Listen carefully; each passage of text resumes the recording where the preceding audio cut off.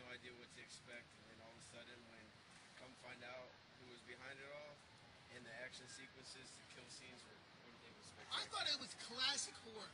I liked the movie because it hasn't been done before. I mean, yes and no, but it was fresh ideas. I like how the composer went back to the '80s with some of the composing music. Yeah, the repeat scenes and the sequences that were in there.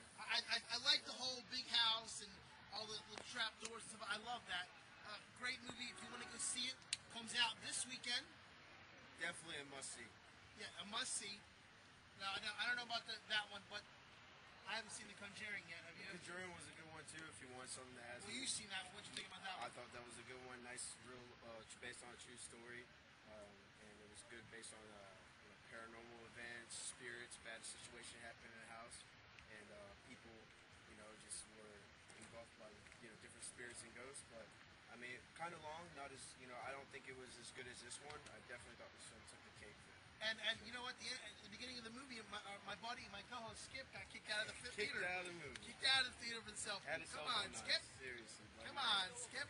But make sure you check out Best Damn Movie Show Monday nights from 8 o'clock. 8 o'clock, 8 p.m. Talkshoe.com. We're going to give you the whole rundown of the whole weekend, box office reviews, DVD and Blu-ray releases, movie news, anything else comes to mind.